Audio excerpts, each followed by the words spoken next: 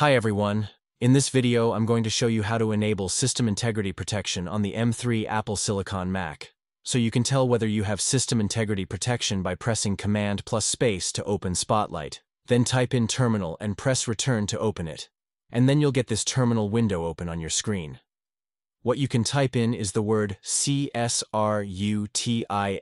space status. So I'll leave this in the description so you can double-check this yourself. I'm going to press return now, and it says here that system integrity protection is disabled. So let's say we want to enable it. I'm going to show you step by step how to do that. So what we're going to do is to go to the top left corner of the screen and then shut down your MacBook. So we're going to shut down our Mac.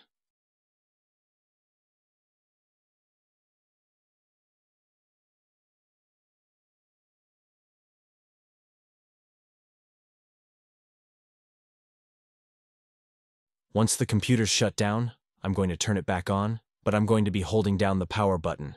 So I'm going to press the power button and then hold it down until we get to the next stage. So it's saying here, continue holding for startup options. I'm going to wait until it says that it's going to be loading startup options, then I can let go of my finger. It's going to go straight into the recovery mode. So once we get to the screen, I'm going to go ahead and click on the options button here and press continue.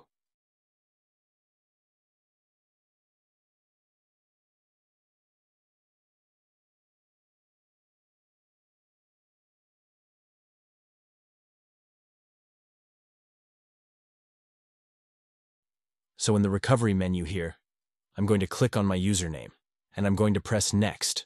I'm going to type in my password and press Continue.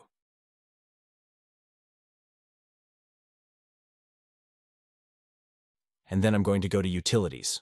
So I'm going to go to the top left-hand window, and then go to the Terminal section here. So click on Terminal on the top left-hand side of the screen. And now we get our terminal window.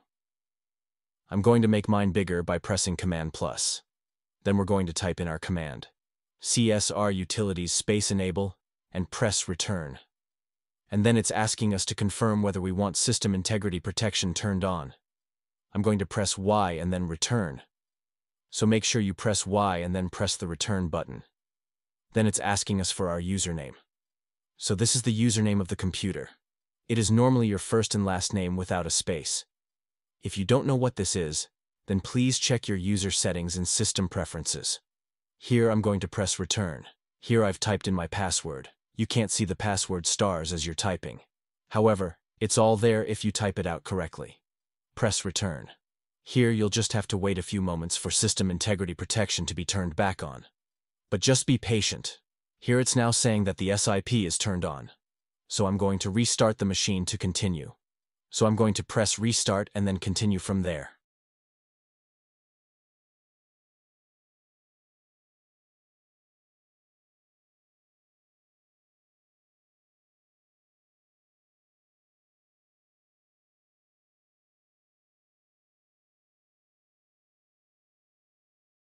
So I've now logged back into the computer.